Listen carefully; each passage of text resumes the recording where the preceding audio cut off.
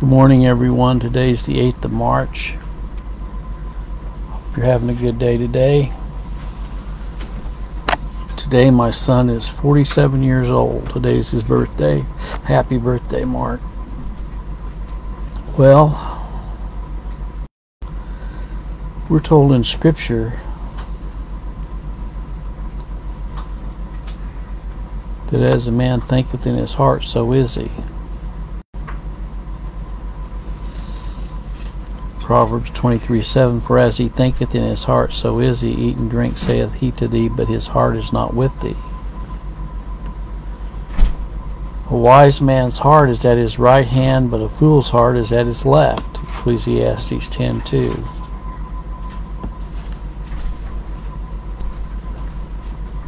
Well, you know, as many of you know, my son was diagnosed with a brain disease back then when he was 17, and it's been a strange journey to see how differently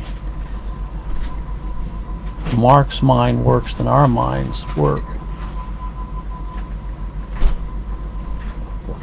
But you know, ultimately our thoughts come from God. I worked for a while in a hospital with people that had brain situations. Now I know why God put me in that hospital. But one of the units I worked on for a while was the autism unit, people with autism. And it was amazing because some of those people with autism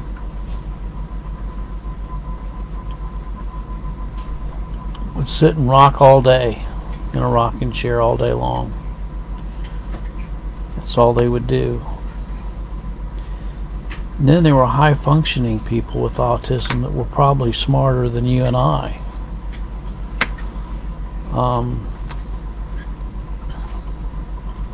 The brain is a very strange instrument, the way that it works. But we need to realize that all thoughts ultimately come from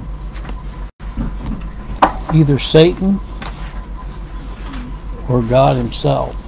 Now, God is over Satan, but I mean, the fact is that when we look at our thoughts, as a man thinketh in his heart, so is he. There's a scripture that says that all men have not faith. Ideas, thoughts, and beliefs make up the content of our life. What you believe comes from somewhere. So where do you get your beliefs, your ideas, and your thoughts? Is it merely a compilation of a universal mind?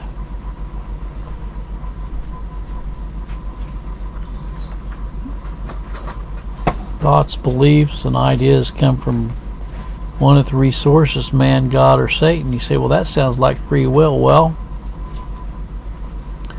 if a person is dead in their trespasses and sin, they've not been born again. They don't have the Holy Spirit residing in them. It says in James that a man is drawn away of his own lust and enticed. How does one determine which of these three sources these ideas, thoughts, and beliefs are coming from? Well, the answer is determined whether one has been born again by the Spirit of God. We're told when a person's born again that, behold, all things have become new. That he's translated us from the kingdom of darkness into the kingdom of his dear Son. If a person is still dead in their trespasses and sin, they're not going to think on things above. If one is born again by the Spirit of God, all things have been made new. The person born again has been translated in the kingdom of God's dear Son, and now his thoughts are under the direction of the Holy Spirit. What a blessing to the child of God to know that his thoughts, ideas, and beliefs are now under the Master's control and are directed by God's Word.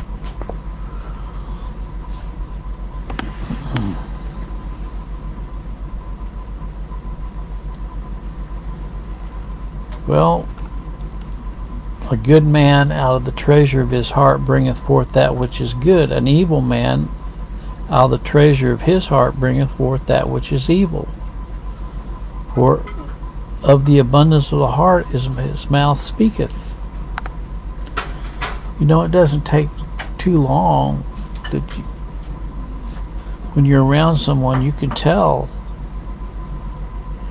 where their thoughts and their minds are at. When Solomon was old, it came to pass when Solomon was old that his wives turned away his heart after other gods, and his heart was not perfect with the Lord his God, as was the heart of David his father. Other people can have a tremendous influence on another person. Here we see that it was when Solomon was old that his wives turned away his heart after other gods, and his heart was not perfect with the Lord his God.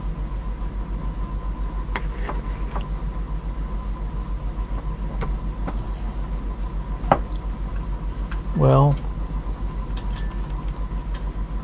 a man's heart deviseth his way, but the Lord directeth his steps. Proverbs 16:9. Remember what happened to Nebuchadnezzar? Daniel 4:16 says, "Let his heart be changed from man's, and let a beast heart be given unto him, and let 7 times pass over him." He had 7 years that he had the heart of a beast.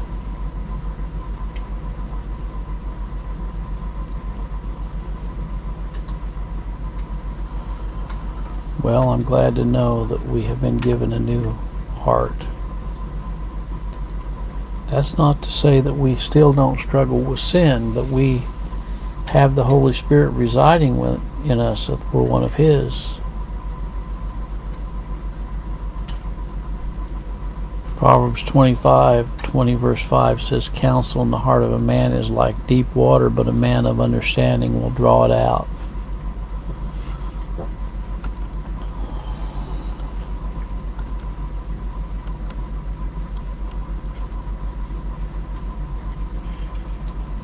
Proverbs 12:8, "A man shall be commended according to his wisdom, but he that is of a perverse heart shall be despised."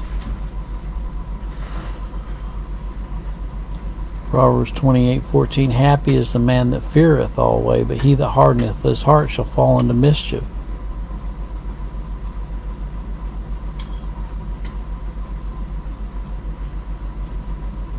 Proverbs 14:14, "The backslider in heart shall be filled with his own ways, and a good man shall be satisfied from himself."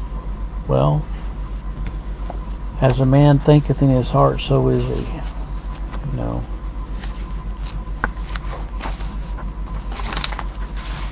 God is the one who breathes the breath of spiritual life into His elect. The only way one can have truth is to have it be revealed to them, quickened by the Holy Spirit.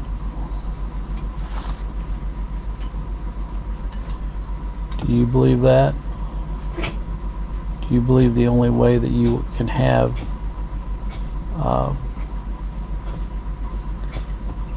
spiritual life is to be quickened and born again? The Bible says in John 3, "You must be born again. The Spirit bloweth where it listeth, and no man knoweth the sound thereof. So is everyone that is born of the Spirit of God." And applied by the blood of the Lamb. If man is dead in his trespass and his sins, Christ said, "You must be born again." Until this happens, no truth is revealed in him. But when one is born again, the truth of the gospel is embraced and cherished. The believer realizes then they will never perish.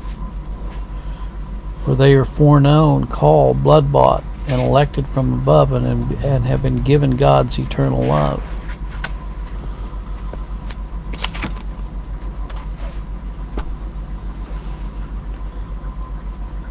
Have you been given the Spirit of God? Have you been born again by the Spirit of God? Are His thoughts our thoughts? Well, that's been on my mind this morning. As a man thinketh in his heart, so is he. May the good Lord be with you today, and may you have His thoughts today and think on things above. God bless.